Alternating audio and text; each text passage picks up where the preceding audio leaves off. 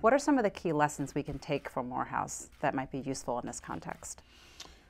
Well, I just think, you know, I go back to that place where I was, I just finished, come out of the glow of Morehouse and came here to Harvard. And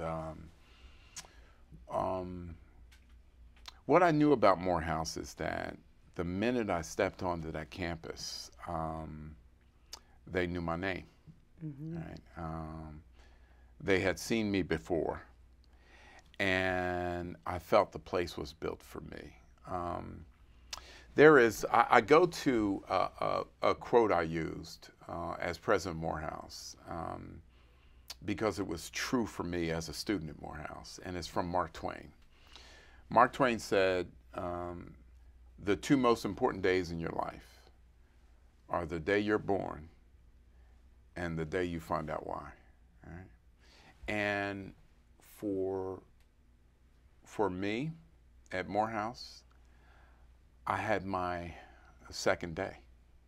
I found out why I was born. I got on a pathway that that became clear to me at Morehouse.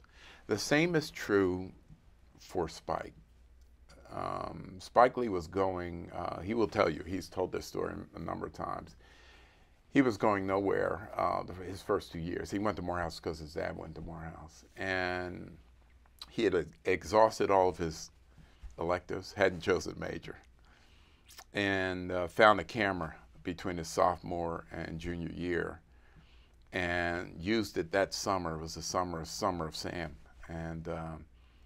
And came back. And I'll never forget this. He said, "John, I know what I want to do." I said, "What?" He said, "I want to make film." He had his second day. Mm-hmm. And he made a film before he graduated Morehouse, and the rest is history. Jay Johnson was my first commencement speaker at Morehouse was Barack Obama. Wow. My second was Jay Johnson. It's a good lineup. Jay Johnson had just been chosen as Homeland Security Secretary, and he was my classmate, so I said, check. Mm-hmm. Jay came down, and essentially his commencement address was about him having his second day at Morehouse. He, at the end of his freshman year, it didn't take as long as Spike, at the end of his freshman year, he looked around. He wasn't that disciplined a student. And he saw all these guys who looked like him, and he said, "You know what? I can do this." Mm-hmm. And he just cleaned himself up. We became very close friends, and he went and got straight A's, went to NYU Law, and the rest is history. I had my second day. There is such a thing, Dr. Blash, as second day institutions. Mm-hmm. Institutions that specialize in giving students, putting things in place so that it is far more likely that they will discover for the first time why I was born.